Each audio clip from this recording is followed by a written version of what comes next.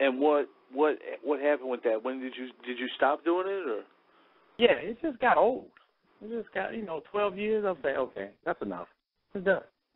A couple of years ago, I was just like, that's over. That's done. Move on to the new things. Like you said, you got your hands on things right now. Oh yeah. But that's crazy right there. Who are some of the bigger stars that you shot? I mean, any of the black stars, all of them. Mr. Marcus, I mean, all of them. Jada Mercedes Fire, Ashley? Mercedes, all of them. Yeah, I interviewed her with by Ian Angel. That one, no, I didn't. Yeah, you didn't. One, but, I mean, just about, from older ones to newer ones, all kind of stuff. I mean, all of them.